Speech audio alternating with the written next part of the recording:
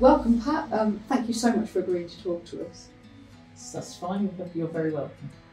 So if you could just tell us a little bit about your situation before social prescribing. I was diagnosed with bowel cancer in August 21. I had my operation, everything went well, and then had the best part of 8 months of chemo. And I got my all clear in December. Everybody thought I would be absolutely over the moon and everything, and whilst I was happy I was clear of cancer, I wasn't happy in myself. I had lots of worries. Is it going to come back? You know, will I ever feel right again? I couldn't shake it off. It was like I was in a bubble. So eventually I went to my GP.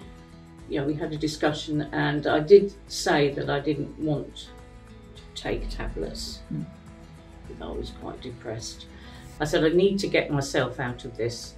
So she suggested social prescribing.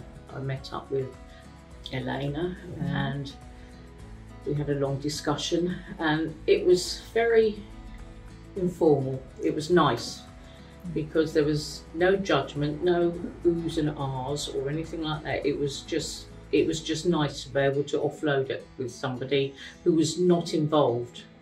My family and my friends have all been very supportive, but they were involved. And from there, she suggested lots of self-help things that we could do.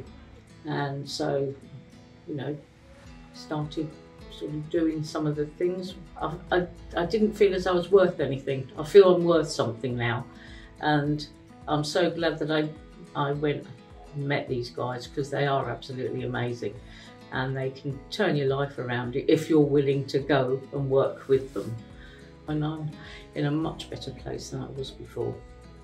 Could you describe some of the changes and benefits that you've experienced from social prescribing? It made me feel worthwhile, and it gave me the confidence to actually go and do something. Because if somebody had said I would be volunteering, or I would be going swimming, or I would be going out more, or whatever, you know, when I'd just come off of chemo, I'd have told them, no, this is my life now. And it's not.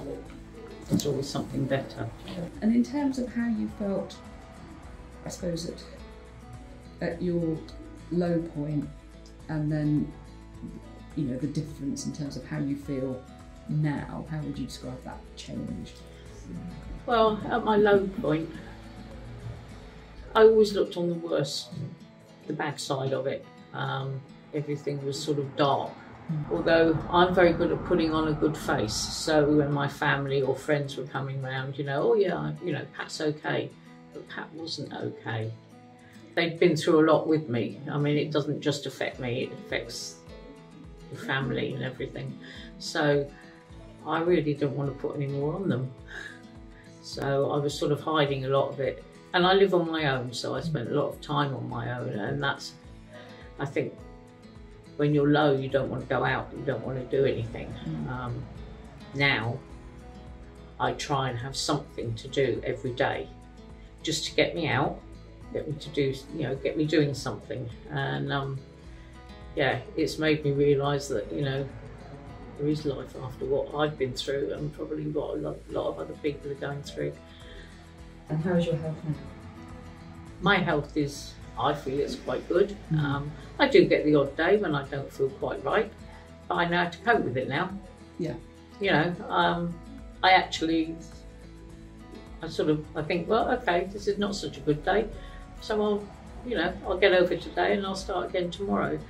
And yeah, so my health in general, I'm in remission, and hopefully it continues like that.